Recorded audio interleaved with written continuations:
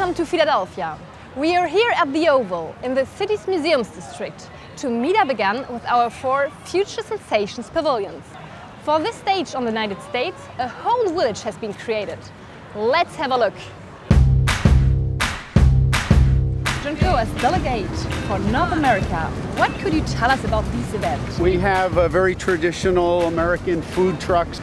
We have a beer garden off to the side. You know, I think the exhibits themselves really are a way of trying to illustrate the vision and the future of Saint-Gobain, but kind of being respectful of the past, the different types of technology that we have.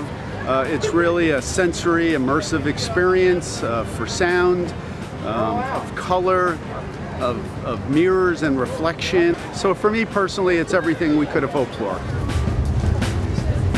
Yeah, how do you find this exhibition? It is such a visually stimulating, exciting, energetic experience. And it was pretty crazy and awesome. So we're excited to see what's next in here. We went into the, I suppose it's this look one, and that was really cool. It felt like you were kind of suspended in like kind of interstellar space or whatever.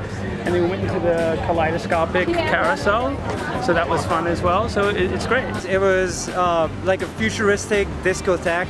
The music was fantastic, and I could see myself everywhere. It was fantastic. Wow, what an amazing first day! See you on the next episode.